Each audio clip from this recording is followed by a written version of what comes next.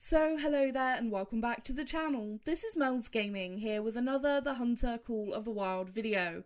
Now in this video we're going to be taking a look at the Hunter Power Pack. Now this was recorded during early access, so a huge thank you to EW for allowing me to take part in this early access. So like I said, we're going to take a look at the Hunter Power Pack, the cosmetics that come along with it, and also a quick look at the new loadouts feature. So starting off by taking a look at the new loadouts feature, and honestly it's a really nice and simple to navigate new feature. All you have to do is put whatever you want into your inventory, then you'll be able to click the save option and be able to save it as a loadout. Now you start off with 5 loadout slots for free, that's really nice, and then you can purchase the 6th, 7th, 8th, 9th and 10th slots for increasing amounts of cash starting at 1,000 going up to 5,000. So it's really cheap to be able to buy the other loadout slots, you don't need to worry about that at all. And I think that that's a really nice feature. Then once you have made a loadout, you can rename your loadout slots. Now I'm not exactly sure how this will work on console, as I was using a controller and there was no like menu keypad that came up or anything. So I'm not sure how that will work, but it's nice to be able to actually rename your loadouts. Now there are some cosmetics that come along with this weapon pack, starting off with the Medved Tiger blue paint, which is just like a nice looking, very dark blue paint as it's described. Then there is the Mississippi Acres dark grey paint, so a couple of nice new paint colours for your weapons, which is nice to actually see. I didn't know that there were any new cosmetics coming with this pack, so that's nice to actually see these were included. There's also Rancho del Arroyo dark green paint. Now it says dark green, but this looks like brown to me, so I don't know why it's called dark green. I would have described that as a brown, but that's what it's called. Then we have the Mississippi Acres brush spray, which is just a kind of patchy looking spray. It's nice, but I'm not sure it's my favourite of the cosmetics we've seen. But again, nice to see cosmetics coming along with this pack. Then my favourite cosmetic of this pack, the Medved Tiger netting spray. I really like this. I think it looks very nice. I think this is better than the Medved camo that we had previously, so really happy about that.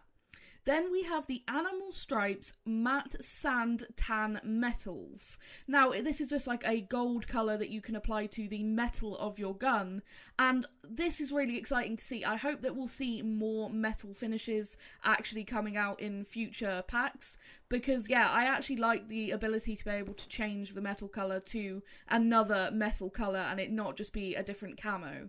Then we have the Parque Fernando Woodland camo to finish us off, and it's just a very basic, typical camo pattern, and it is actually quite nice, so that is nice to see in this pack as well. Like I said, nice to see some cosmetics. I had no idea that was coming along with the pack, so I'm really happy to see that.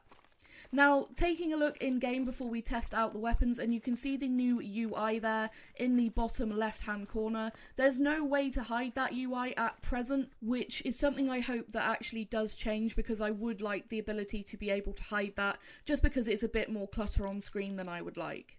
Now to start off with, we are going to test the new 338, and we're just going to test it out here on a couple of moose. That first shot I knew would be good. It was a nice broadside shot on that bull, and I wanted to try and get a double. I was trying to get 2, which is what I would be doing with grinding, would be trying to go after multiple animals, and so I took a shot at this cow as she was running away. It wasn't an optimal shot, but she was going down pretty quickly, so I knew I must have hit something good, so we'll take a look at that in a moment. So starting off with the bull that we shot completely broadside at 144 meters, and you can see the kind of penetration we're working with through that one lung, but not enough to go through to the second lung. Now I really do wish the 338 had just a bit more power and was able to actually go through to the second lung. I really wish it could actually double lung a moose from that kind of range. I think it's a little bit unfortunate that it can't, but it is still, you know, pretty good.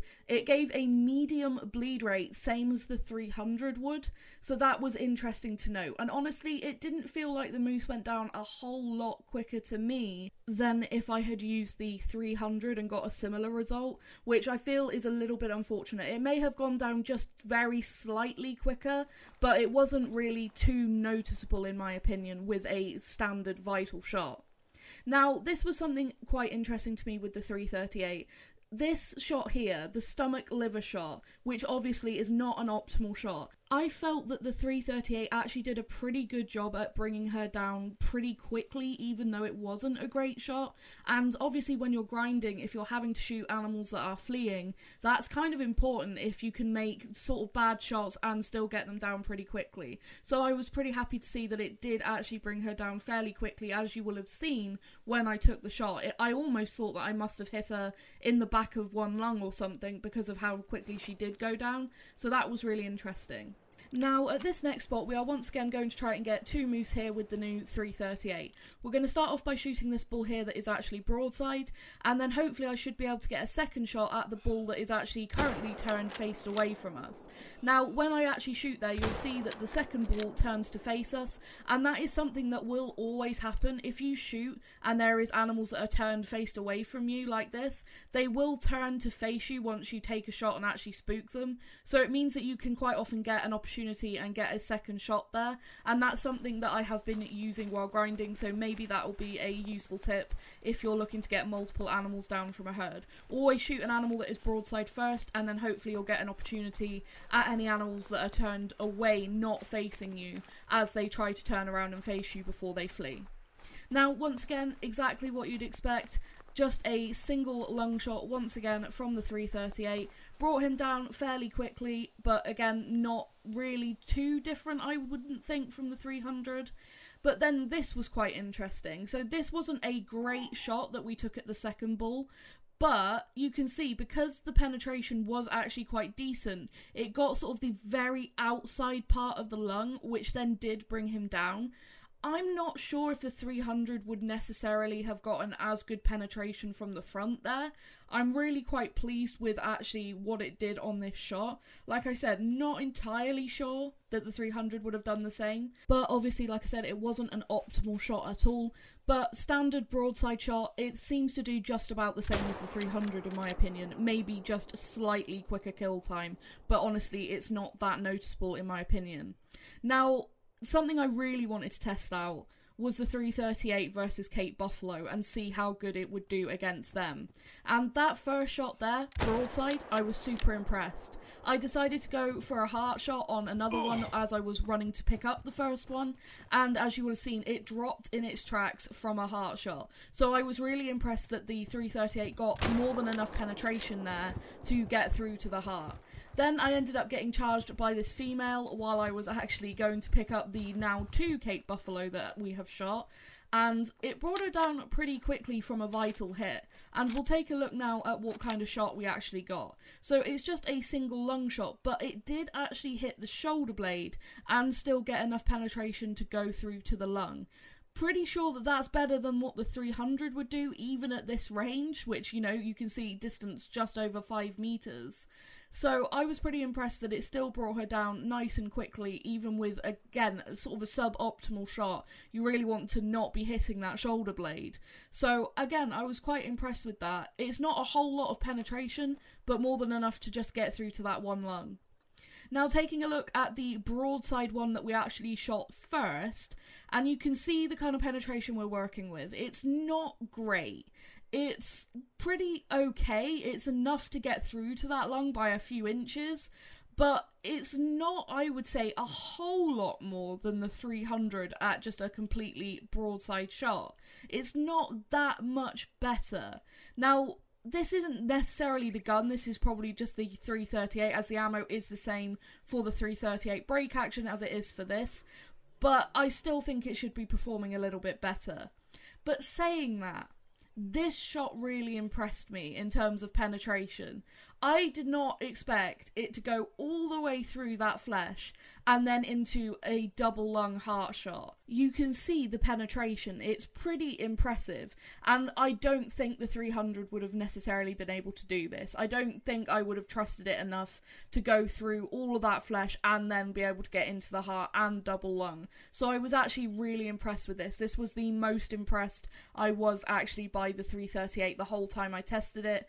this was by far the best shot that it made, in my opinion. So I was actually really happy to see that. A lot of the time, like I said, I am comparing it to the 300 because a lot of people are thinking that it might be a really good replacement for the 300 now. But in a lot of cases, especially when moose grinding, I don't necessarily think it's going to make that huge of a difference. So it's quite interesting to actually compare it on the Cape Buffalo, where it seemed to do quite a bit better. Now, moving on to the next gun, and we're going to be taking a look at what the new 7mm bolt action is like. As you will have seen, it brought that first stag down pretty quickly, and we're going to take another shot here at this stag that's actually trotting away. And as you will see, it hits him and it brings him down very, very quickly. This might be a new good weapon for red deer grinding. It seems to have plenty of power to bring them down quick enough, and obviously with it being a bolt action, you can get those follow-up shots. It does bring them down with a double lung shot, as you can see here, if you can get a nice broadside shot. And even this shot, which was slightly quartered away, even, it's not perfectly broadside, it was still perfectly able to get through to both lungs and bring him down really, really quickly. The power of the 7mm there really doing a fantastic job against the red stags. And like I said, this could be a new good weapon for grinding red deer, and maybe for whitetail. It was an absolute beast against the whitetail I tested it against, as you will probably expect, seeing how well it does here against some red deer. Here you can see we actually get a liver and double lung shot. Again, not the maybe best shot, it's quite low, and it is, you know, sort of quartered angle. However, it's still more than capable of getting plenty of penetration, getting double lung, and getting the liver in there. Honestly, the new 7mm is a beast. This obviously it's the same ammo as the 7mm break action in game, but with it having the bolt action and it, you know, having 3 rounds, it's a really impressive gun. Honestly, probably my favourite gun of the pack. It is just an absolute beast. Now, here again, I'm trying to take down multiple red deer, again with the 7mm, and got the first one. Unfortunately, the second shot was a clean miss, and I'm kind of glad because I think a hind ducked in front of the stag I was trying to shoot, but managed to drop a second stag as he was trotting away there once again. And once again, just taking a look, completely fine getting a double lung shot broadside on this stag. You can see it's just getting through to that second lung here. And again, it's not a perfect broadside shot, but again, still absolutely plenty to bring this guy down really, really quickly. It's really impressive, this gun. Like I said, the 7mm has such a lot of power. And when you combine it with it being a bolt action and it having those 3 rounds, I think that this is going to be a really good grinding weapon, and I think a lot of people will actually choose this one, just because, like I said, it is an absolute beast. I'm seriously impressed by it. More impressed by the 7mm than I was by the 338, honestly, which I'm actually quite surprised by. Now, I did actually drop this second stag with a heart shot, but once again, you can see the penetration. Double lung heart shot. It's just absolutely perfect for shooting red deer. It is so brilliant. Even if you just get double lung, they go down super quick, so it's really fantastic. Now, finally, we are going to test the 308. We are also going to test that against red deer, because the 308 is a good weapon for red deer if you want to use it against them.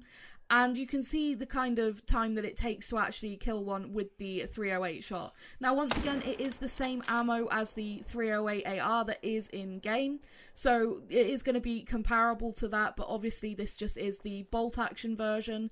And as you will be able to see, we managed to get the first stag, then a second stag, and able to get onto this third stag here once he actually settles down and stops running at full pace. Able to get onto him and actually put a third shot out and get this stag down as well. So managed to get 3 there, no problem at all. So once again, it's a good weapon. And like I said, it's going to be comparable to the AR that's already in game because it is using the same ammo. So basically the difference is going to be whether you prefer using the bolt action or the AR. If you're doing grinding, you're probably going to prefer the AR just because of the speed of it, I would imagine.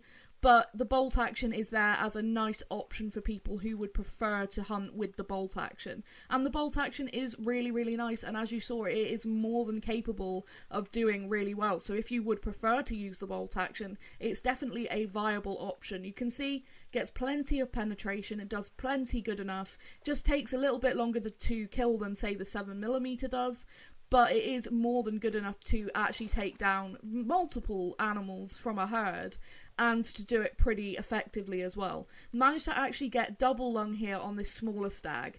Now this one was a little bit actually closer because they kind of ran towards me, so you know, take that as you will, but you can see the penetration there's actually pretty good on this little tiny stag. And yeah, I'm pretty impressed by how it actually did there against this group of red deer. Like I said, if you wanted to use it as a grinding rifle, I would say it's probably more than capable. It's just maybe not the most efficient choice. And then we'll take a look at this third stag, similar distance, 116 metres. Once again, a double lung shot, a bit high in the lungs, just below the spine, but once again, plenty of penetration, gets through and gets double lung. So you can kind of get an idea of what the penetration from this weapon is like. It's pretty good, and like I said, it is going to be pretty much the same as the 308 AR that's in game because they use the exact same ammo. It's just whether you prefer using the bolt action or the AR. Obviously, like I said, the AR is going to be quicker to shoot, but that is because it's an AR versus the bolt action, so I think it's just going to come down to which you prefer actually shooting and using, and it's nice to be able to have the option between the two. Now, if I could summarise this pack in like one sentence, I would say you come for the 338 and stay for the 7mm, because I think the 338 is the gun that a lot of people are interested in this pack. It was certainly the one I was most interested in, because grinding is such a big thing at the moment, and especially moose grinding for the Moose Great One. So a lot of people, myself included, were really interested in what it was going to perform like, especially against moose, and you know, would it be significantly better than the 300? Honestly, I don't feel that it did do significantly better than the 300 would, at least against moose. I feel like it was quite a bit noticeably better than the 300 against Cape Buffalo, but even still, even with the Cape Buffalo, on a broadside shot, a standard broadside shot, it didn't seem to get a whole lot more penetration than the 300 actually would. So, I don't know, it's a good weapon, and it could be a good choice for grinding, but I don't necessarily think that it's the star of the show in this weapon pack like I thought it would be. However, the bolt action at 7mm is really, really fantastic. It was so good against those red deer. It was really, really fantastic. I was really impressed. And like I said, with it having that power and it being a bolt action with 3 rounds, it's definitely, I would say, going to be a good grinding weapon. And like I said, against whitetail as well, it was just absolutely dropping them on the spot, completely annihilating them. And seeing as people tend to grind red deer and whitetail, those were the couple of species I decided to test it against. And it just did such a fantastic job. So I can definitely see that being a really well-used weapon. And even if you don't want to use it for grinding, I can see that being a really good staple in people's loadouts for just casual hunting, because it has so much power, and then you have the ability to put a follow-up shot in if needed, if say the first shot doesn't go well. So like I said, in my opinion, you come for the 338 but stay for the 7mm. The 7mm is my favourite gun out of this pack, honestly, which I didn't expect to be saying. I wish the 338 had some more power to bring down moose a bit quicker and, you know, get a bit more penetration on a broadside Cape Buffalo than it does. I just wish it had just that bit more punch to it, and I think it's unfortunate that it doesn't, but then it's, you know, it is the same ammo as the 338 break action that is already in game, but nevertheless, I still wish that it had a bit more power to it. So that is my opinion on the guns. Also, I'd like to add, I am really happy to see that there are some cosmetics coming along with the pack as well. I think that's a nice touch, and like I said, I didn't even know about that until I actually saw the post on Steam about the Hunter Power Pack. So I think that that's really brilliant as well to see some cosmetics included with the pack. And yeah, it's a good weapon pack. I probably would recommend it, probably more for the 7mm, more than anything else. But it is a good weapon pack at the end of the day, and I am quite impressed with it, especially the 7mm. But that is going to be it for this video, so I really hope you have enjoyed it. Let me know down in the comments what you think of the performance of all of these rifles, which one you think is going to be your favourite, and I'll be really interested to hear, because yeah, I think it's going to be interesting to hear what people have to say about this weapon pack. Like I said, I really thought that the 338 would be the star of this weapon pack, but now after actually testing them out and actually playing with them, I think the 7mm really is the star of this weapon pack, honestly, in my opinion. So I'll be really keen to hear what people think of all three of these rifles and which one, you know, you think is going to be in your loadouts, and yeah, just let me know. So that is going to be it for this one, so thank you so much for watching and for all your support as always, and I will see you in the next video. Thank you.